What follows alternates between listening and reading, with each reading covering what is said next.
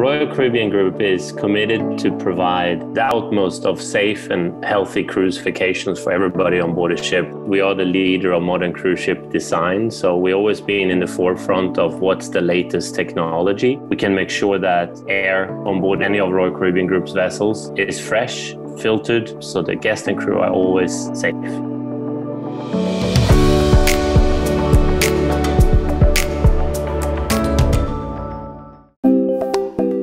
We partnered with University of Nebraska Medical Center and their National Research Center.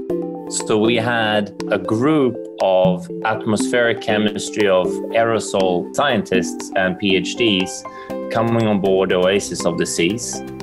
What we got asked to do was to help Royal Caribbean understand the role of their HVAC system in spreading particulate matter around the ship. We took some particles that were about a micron in size and we put them up in rooms. And so the idea is that we literally just created a known quantity of material in the space and tried to watch where it went to try and inform how the HVAC system might be involved in that. We did it in multiple rooms, both crew quarters and guest quarters, and one of the large public areas.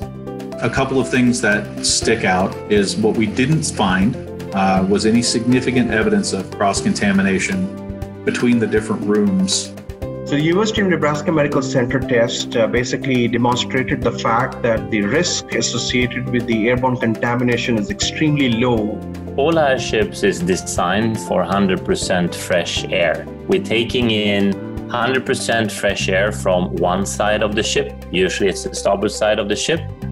It goes through each individual space with individual air handling units, and then it's being exhausted on the other side of the vessel, generally the port side.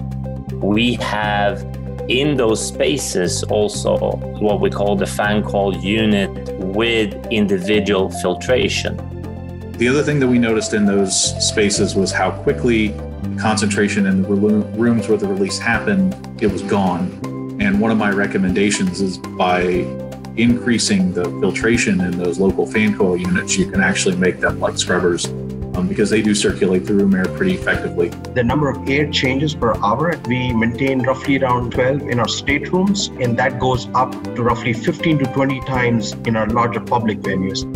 It was very encouraging to see that we have a very high level of air exchanges, of fresh air exchanges already, way higher than most public venues in a shoreside facility.